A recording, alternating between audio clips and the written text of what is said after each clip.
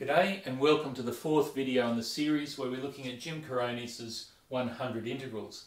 This is number 4, and as you can see it bears a striking resemblance to number 2 in that we have a function to a power and basically its derivative in front.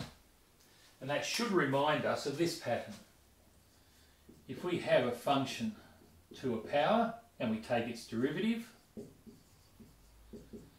we first of all get, using the chain rule, we treat it first like x to the n and we get n x to the n minus 1, but then being a chain we have to multiply by the derivative of the function inside, which is f dash x. So we're looking for this pattern where we have a function to a power, its derivative in front, and some number. That's if we're trying to match this exactly. So what do we have here? We have a function to a power. We have its derivative. Now the derivative of cosine is actually negative sign.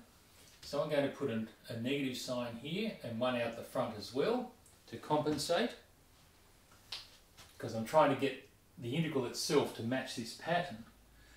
And if 3 is n minus 1, then this number is one more. So I'd love to have a 4 here, which I will do. I'll put it here. A 4, so I compensate with a quarter out the front. And that means that my integral now has all three components.